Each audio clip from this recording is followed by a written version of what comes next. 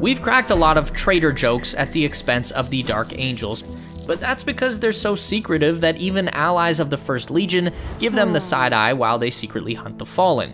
These are the Dark Angels who sided with Luther during the Battle of Caliban.